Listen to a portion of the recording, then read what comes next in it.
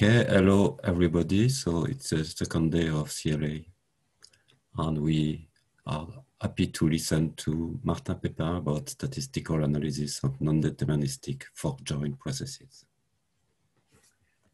So thank you. Good morning or good afternoon, whenever you are. Thank you for having me. My name is Martin Pépin, as you said. I'm a PhD student at Sorbonne University in Paris. I work with Antoine Génie-Trainy and Frédéric Pichansky, which you may know, I guess. And today I'm going to talk about concurrency and, as you said, statistical analysis of non-deterministic fork-join processes. So before I go into that, I'd like to give you some, it's not working. Yes, some insights about concurrency. Okay, sorry for that. So concurrency is a programming paradigm in which you have several processes, and they may compute stuff independently, they may communicate, they may fork new processes, they may wait for other processes to stop before doing something else. But in the end, they are all going to be sharing one computation unit. So think one CPU. So that, sorry, I'm having trouble with my computer. So that in the end, you will have a scheduler that takes the smallest component of your programs, that takes the atomic actions, we say, and that put them in a linear order on the computation unit, such that this order is correct with respect to the logic of the program, but there may be a lot of different valid ordering. So that's scheduling, and that's what concurrency is about, studying this kind of processes. And so in this setup, when you want to check that the program is correct, then you have to check that all the possible schedulings are correct, right? And that's the fact of considering all possible schedulings, that's typically a combinatorial problem. So, and what happens in reality is that there are in fact there are typically a huge number of possible schedulings, and we call that a combinatorial explosion, or people in concurrency prefer to call it state explosion, but it's the same thing. So that in general, this is impractical to test all the possible scheduling, and people have to resort to other tricks to verify their programs. And so what can we do to help them? Well, we can look at two different problems. First, we can try to quantify this explosion. So that's a counting problem. We take a program and we would like to measure the size of its state space we would like to count the number of possible schedulings. And also we can sample executions among all the possible executions. And that's helpful because that's actually what people do for, I mean, not everyone, but that's what some people do to check that their program are correct. They take a sample of possible schedulings and they check these particular schedulings. And we can help by providing efficient and uniform samplers, which is important because uniformity means a good coverage. And so, Martin, what do you call a correct schedule? What do you call a correct schedule?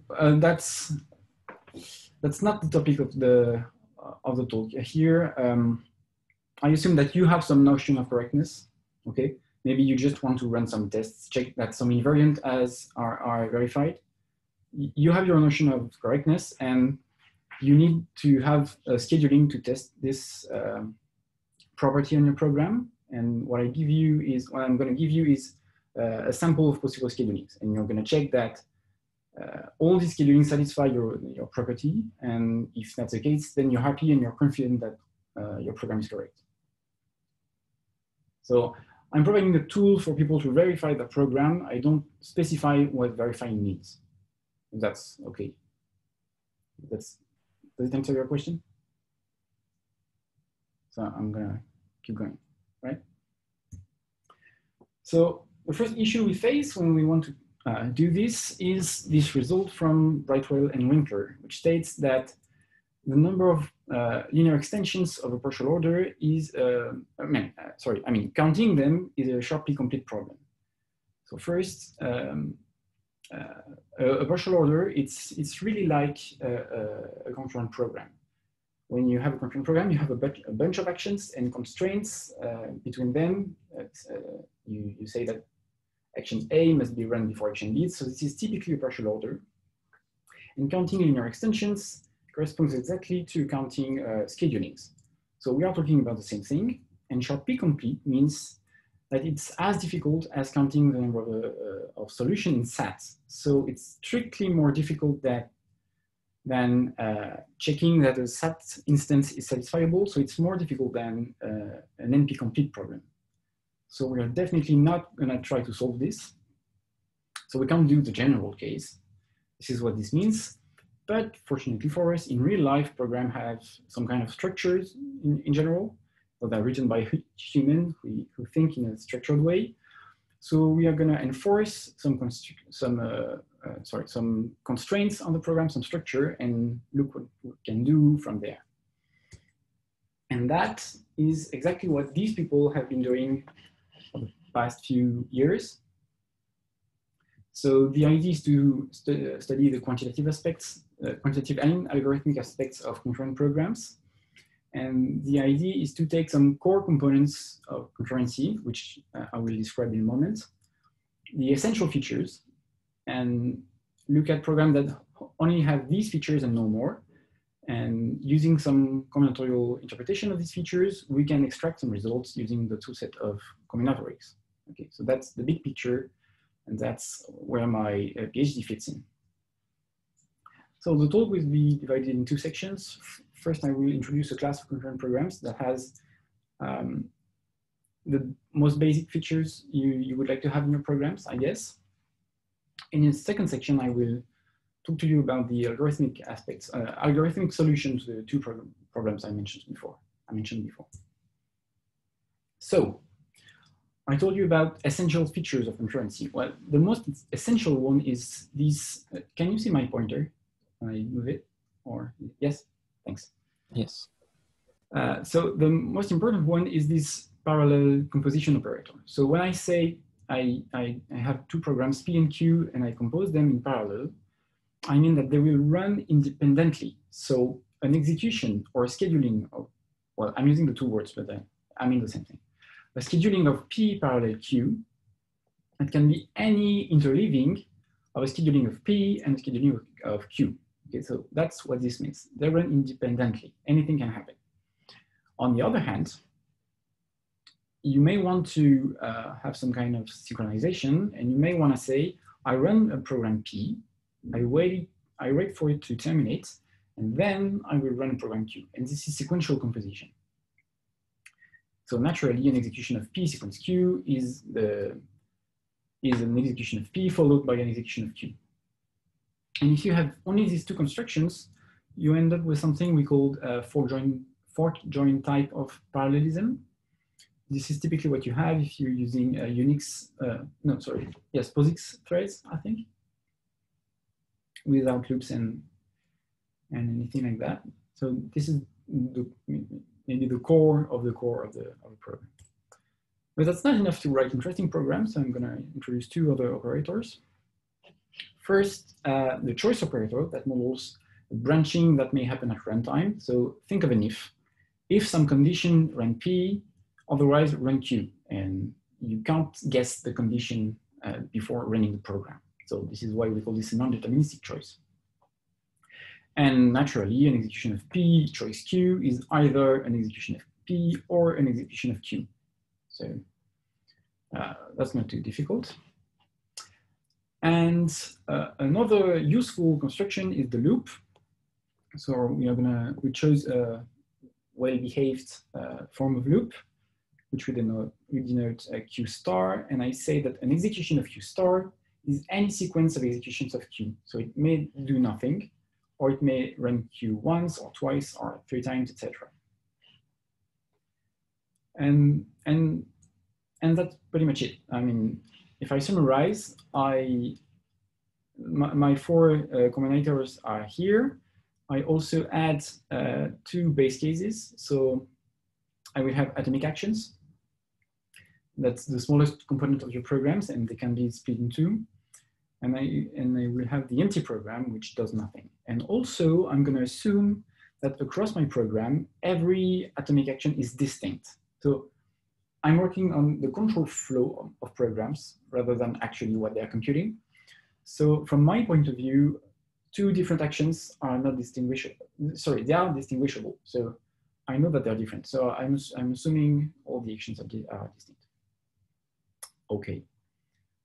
So that was for the syntax. And I gave you more or less informally here the semantics of the program. Now I'm going to reformulate the semantics in terms of combinatorial interpretation. So it's going to be a little more formal. And for each program P, I'm going to describe a combinatorial class, bracket P, so a specification, that describes all the possible schedulings of the program, all the possible ways it can be executed on a computation unit. So in the base cases, this is easy. An empty program does nothing. So it has only one possible ways of executing, and it has size 0 because it does nothing. So that's modeled by the epsilon class. On the other hand, an atomic action, it does one thing. It can do only one thing. So it has also one execution, but of length 1 because it does one atomic action. So I'm counting atomic action here. Okay. The next constructors are more interesting. So in the case of P sequence Q, as I told you, an execution of P sequence Q is an execution of P followed by an execution of Q.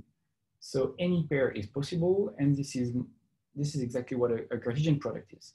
Okay, so if I want to count them, I'm going to count a Cartesian product. On the other hand, for the parallel composition, I also have to take account of the interleaving. So the trick here is to use the labeled product from labeled combinatorial classes. So this means take a scheduling of P, take a scheduling of Q, and choose an interleaving. And at this point, I'd like to point out that it's rather unusual to have these two operators in the same grammar, because this belongs to the unlabeled world of combinatorics, and this belongs more to the labeled world. But you can make them work in the same specification, but that's unusual, I guess. Okay, I keep going with my two last constructions. So I had the choice. So in a program P choice Q, an execution is either an execution of P or an execution of Q. So if I have to count them, I'm going to use the disjoint union here. And in the case of the loop, as I told you, an execution of P star is a sequence of executions of P. So I model this using the sequence construction. So at that point, I'm done, but I've made a mistake. Can you spot it? The thing is that the set of executions of a program can contain the empty execution. And in that case, I have two issues. Here, my union is not disjoint because it's almost disjoint, but the empty execution can belong to both specs. And also, this sequence is not well defined because I can have an object of type 0 here. So that's fixable. The trick is to consider the non-empty executions of P plus Q. So this is a well-defined disjoint union. And also, I can say that an execution of P star of loop of P is a sequence of non-empty executions. I just removed the empty executions from the process. Okay, so that was a little trick, a little trap. But now I'm done, and I have specified in an automatic way the executions of the program. And I'm happy because now that I have this combinatorial specification, I can use a lot of tools from combinatorics, and that's going to help me solve my two questions that I had before, that is counting the number of executions of a program and sampling among them. So I'm going to jump to the next part of my talk. And the first algorithm I would like to present is the algorithm for counting execution. So I have a program, and I would like to know the number of executions of length n, so with n atomic actions inside. Okay, I already described you this transformation from program to its specification, and I have in my tool set the symbolic method that helps me jump from a spec to a generating function, and then from there I can extract the number of executions by extracting a coefficient. So all of this works well, and I think all of you know what the symbolic method is. For the sake of completeness, I expressed explicitly the translation from program to generating function here. So that's natural. There are a few things to be mentioned here. First of all, I would like to implement this on my computer, which is finite. So I'm not gonna work with generating function, but rather than truncated generating function. So I stop at degree n. Also note the subtractions here. They are here to handle the little trap we had before. Remember that this union is not disjoint and stuff like that. And also, you may have noticed this construction here, which is a little bit odd. We call this the colored product, and it's the expression in terms of ordinary generating function of the label product. Because remember, we have these, we have at the same time unlabeled constructions and labeled constructions. So I have to choose between ordinary generating function and exponential generating function. I chose ordinary. So now I have to express the label product in terms of ordinary generating function. And actually, it's not that hard. The trick is to do a conversion. So first thing, you convert the P and Q generating function into exponential ones. That's the purpose of the Borel transform. Okay, that you can do in linear time on your computer. Then you do your product, a normal product, and you go back to the unlabeled world with the Laplace transform, which is the converse of the Borel transform, and which also can be implemented in linear time. So that's not very difficult, but again, this is unusual. And I claim that this algorithm performs in P times Mn multiplication, where P is the size of the program, and Mn is the cost of one polynomial multiplication, where the polynomial has degree n. And the reason behind this is that for each constructor in my program, I do only one operation, a theta of one operation. Here I do one multiplication plus some linear transformations that are cheap. Here I do just one multiplication. Here I do an addition, which is cheap. And this inversion here can in fact be implemented at the cost of one multiplication. The trick is to use Newton iteration, if you know about this. If not, take a look at the paper from Pivotto, Salvi, and Soria, which is great and explains it at length. But basically, the bottom line is you can implement this at the cost of one multiplication, in an amortized cost of one multiplication. So in the end, I have this complexity. And also, I'm multiplying big integers, which have about n log n bits, because of the interleaving, which bring binomial coefficients and factorial and stuff like that. So the bit complexity in the end is like that. For each constructor in the program, I do one multiplication over integers of n log n bits. So this is a polynomial of degree a little more than 2 in n. Okay, so that's for the counting problem. And I'm going to jump to random sampling. So not a little bit more involved. So again, I'm going to use my specification, and I want to go to a uniform execution of given length of my program. And I'm going to use a well-known technique from combinatorics. This time this is called the recursive method. That's been described by Flageolet, Zimmerman, and Van Kensen. But this time, rather than showing you the algorithm, I'm going to explain it on one example. I think it's more easy to understand this way. So I'm going to take a look at this program, this small program, and I want to sample a uniform execution of length 3. So here I'm going to write what rule of the recursive method I'm using, and below I have a scratch pad. So first thing, I have this parallel composition here.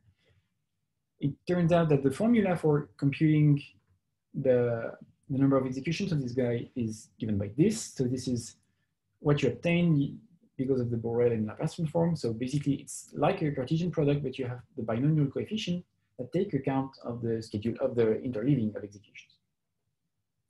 And if I want to take a uniform execution of this composition here, I need an execution of length k of this program, an execution of length n minus k of this other program, and the shuffling, the interleaving. But how do I choose k? Well, I must choose it according to this distribution in order to remain uniform. And this is because of this formula. So I take one term and I divide it by Pn. So let's apply it on this program. First, I note that k equals to 0 is not possible because this program has no length 3 execution.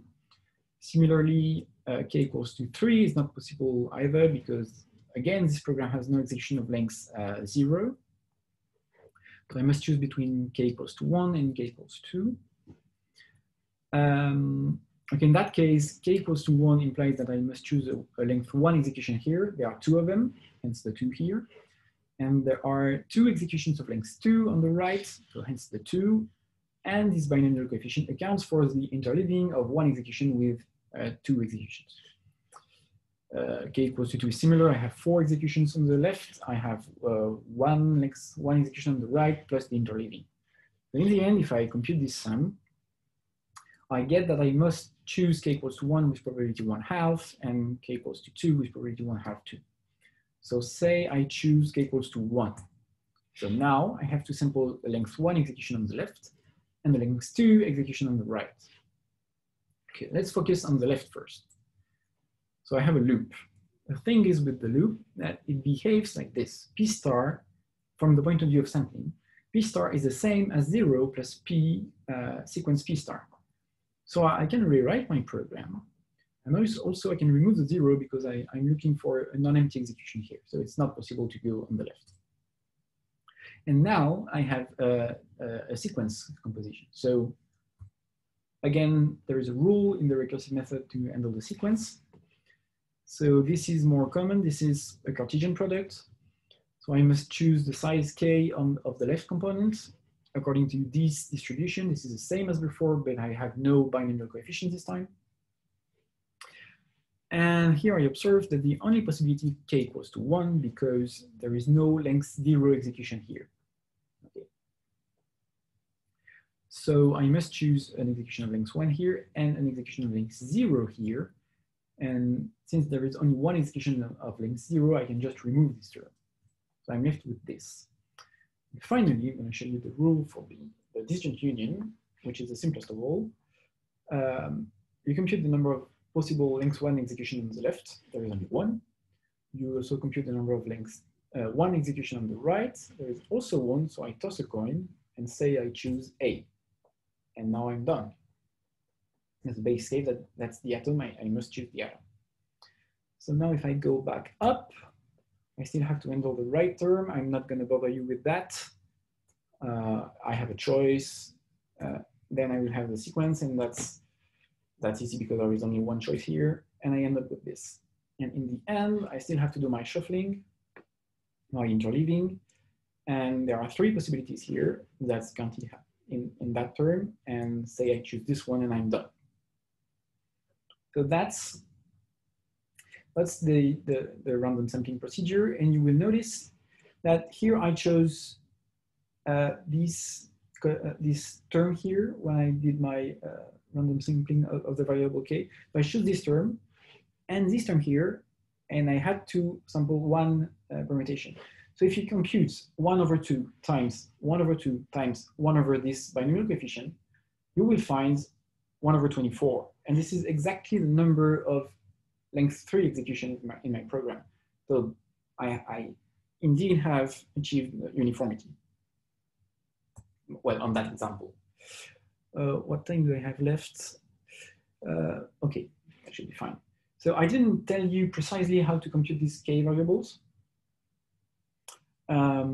There is one natural way of doing this. That's to sample a uniform integer between 0 and the sum of all the possibilities. And then you compute the partial sum, and you stop as soon as you get to x, as you are above x. And the term you are at this moment, that's the k you should pick. Okay, and that's a way to sample a k with this distribution. turned out that there is a better way that's been found by Flageolet, Zimmerman, and Frankenstein, and studied in depth by Molinero. That's called the Boostrov-Hedonic algorithm. And the idea is, rather than summing these terms, rather than taking the partial sum in that order, you go, you take the first term, then the last, then the second term, then the term before the last term, etc. So you sum a bit like this. And by doing so, I don't think I have enough time to explain it, but it turned out that your algorithm is going to get faster than if you do this solution. But the reason, in one sentence, the reason that the worst case here is when you take k to be equals to n/2 and gives you some kind of divide and conquer scheme. Because then your recursive calls will have n/2 as argument and it converges faster. So I'm going to use two results there. First result is that using the Boostrov-Hedonic algorithm, I can achieve n log n complexity for my random sampling procedure. And Molinero also have another result that states that on the recursion-free case, you can achieve linearity. And that's our case, because remember our specifications, they don't have, they are recursion-free. I don't refer to the specification to P when I specify P. So in theory, I could use this result, but actually there is a trap here, because the constant hidden in front of this n, it depends on the size of the grammar. So I must handle that carefully, and you must refine this result. And it turns out that the constant is proportional to the depth of the grammar. So that's equivalent to say it's proportional to the height of my program. If you think of my program as, if you think of it as a tree, as a syntactic tree, then the height of this tree, the depth, number of nested constructors, that's your parameter here. So I can put these two results together and I get this complexity for my random sampling procedure. So it's rather fast. It's much cheaper than counting the number of executions. Of course, I need to have done the counting before, but then it's cheap. And I'm reaching the end of my time, so that's good because I'm done.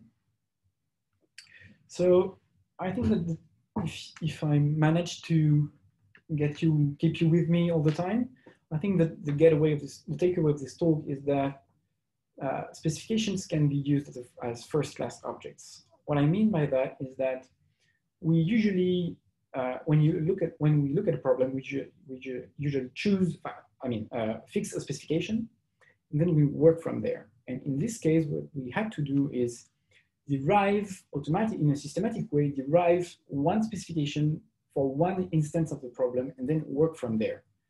And I think it's not used a lot, this kind of techniques, and it can be really useful. So I wanted to highlight that. And from there are still a lot of work to do. Well, first we could generalize the model, because as I mentioned, there is the most general problem, which is intractable, and there is this one, which we prove to be tractable, and there are plenty of things in between. It would be interesting to investigate that. Also, I didn't talk about any analytic properties of my problem, so that's also something that could be investigated. And finally, the whole purpose of this work is to test programs and to answer to Sergei's question, actually. So a nice next step would be to actually use these techniques to do something like random testing or something called statistical model checking, or whatever application we can have. So I'm done. Thank you very much for your attention. And if you have any questions, I think we have 5 minutes.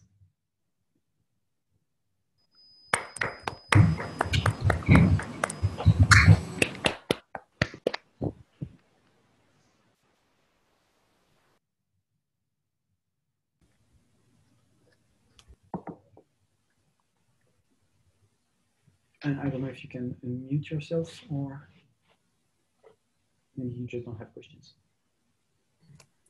I would have a question, if I may.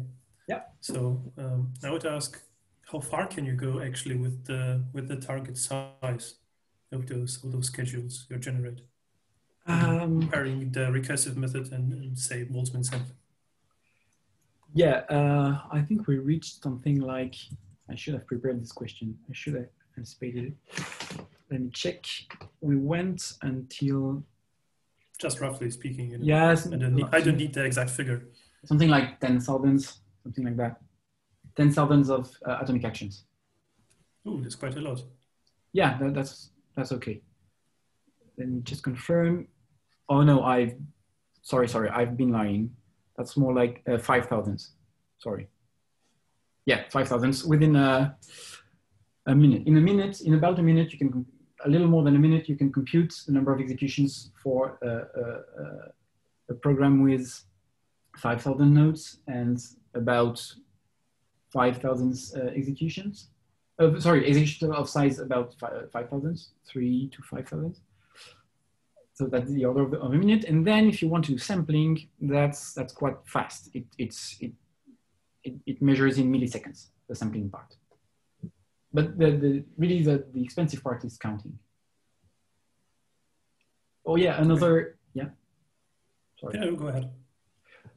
An extension could be to apply something called approximate sampling. I don't remember who did this, but if you count using floating point arithmetic, and if you carefully handle your overflow if you carefully quantify, the approximation error, maybe you can achieve more efficient sampling, more efficient counting at the cost of some approximations, and then go a little bit further, but I didn't do that. Okay, thank you very much. I would have a short, maybe naive question, but I really liked how you modeled all that stuff and how that nicely fits. But I was wondering if you're now looking at applications, like how big is a program in reality you would expect to test with something like that, or you would work on, or how big would that model be? Like, I don't know if it's like, it's a bit a naive question, but I kind of, what would you expect? I wouldn't expect programs to be too big. I think about 1,000 executions is fine, but I didn't really investigate this a lot. I know that people doing exhaustive testing, they look at very, very small programs because of the state explosion. Okay. And the other people who have big programs, they do random testing, but in a very naive way, and it's far from being uniform. And I don't... Okay, so connecting with the previous question, it's like, okay, with 5,000, you can actually do something. I think, but again, I would have to actually try. Very nice. I'm going to elaborate on this. I think that the problem would not be the size of the problem, but rather the features. I mean, I don't know if a real-life problem can fit in this model. If you can, of course, but that's the model you chose to do, and that's a start, and that's nice. But that's already something. Very nice, thank you.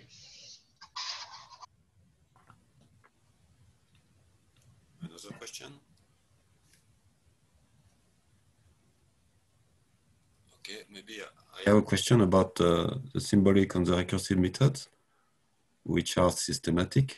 Do you use tools to handle them, to help you to automate, or do you apply it by hand? Well, I implemented all of it, except for, sorry, I lost focus, yes.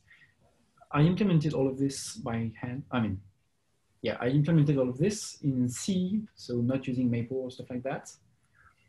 The only tool I used was a library for doing the polynomial multiplications, because a polynomial multiplication is a whole topic, and there are very fine-tuned algorithms to do that. So I used the library for that. Except for this, all of this is implemented by myself. Oh yeah, and I didn't mention this, but this is available on my GitLab profile. I can give a link in the Discord server maybe. Okay, just to inform, there is a current effort by Florent Yvert to implement the tools of combinatorics inside Coq. Yeah.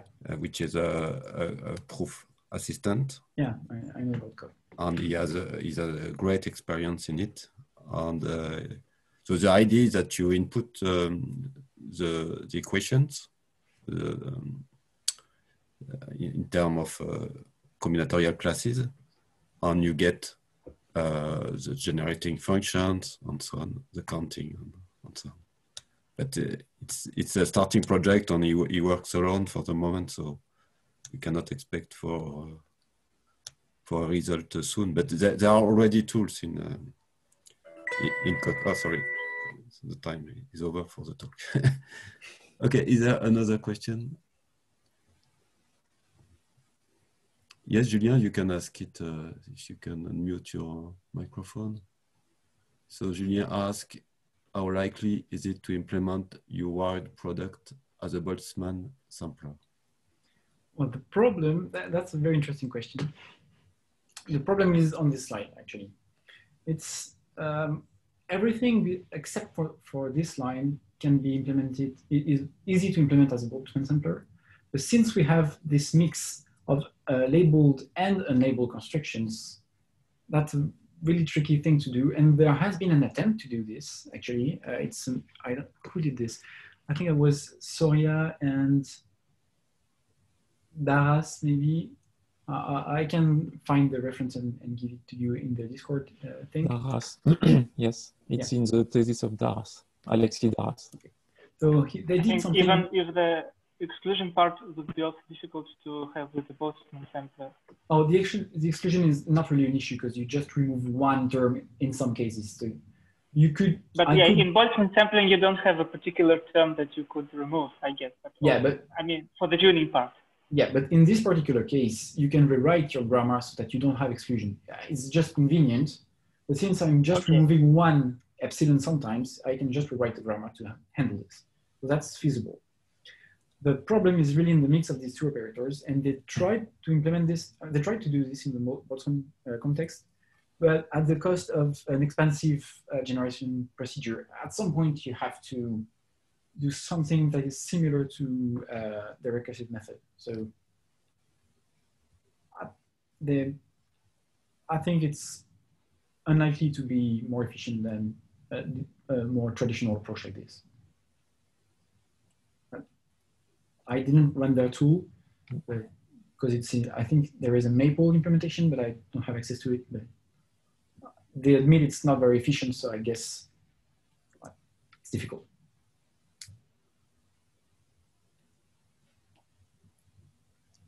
Okay, another question. So I think we can thank again the speaker.